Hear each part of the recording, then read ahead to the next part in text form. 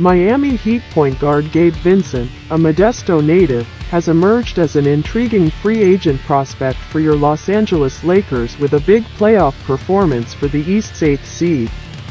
After helping Miami vanquish the Milwaukee Bucks, widely considered championship favorites this year, in just 5 games during the first round of the playoffs, Vincent has been a critical part of his club's ongoing 1-1 series against the New York Knicks.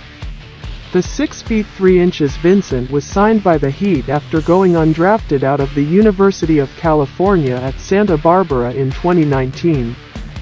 He first earned his stripes with Miami as more of a pure point guard who could shoot when called upon, but in this postseason has taken on a greater scoring burden in the absence of injured Heat shooting guard Tyler Herro, observes Anthony Chiang of the Miami Herald.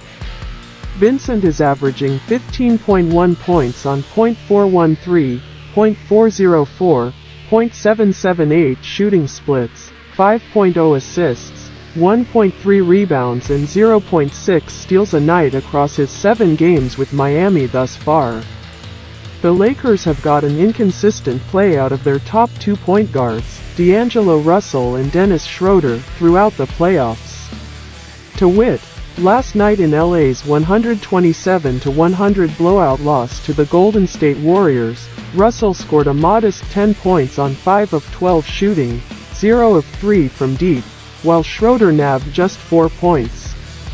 All from free throws, going 0 for 4 from the field.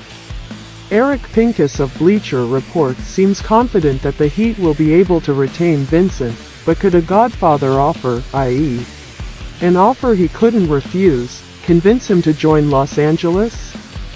He'll probably net something in the range of a full non-taxpayers mid-level exception, projected by Luke Adams of Hoops Rumors to be $11.4 million. Would LA go much higher than that with a hypothetical offer?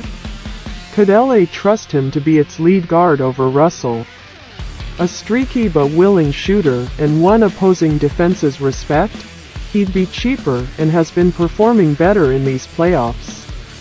But is it worth taking a chance on someone who's by far having the best postseason of his life? He's never averaged more than 8.0 points for Miami in the playoffs before.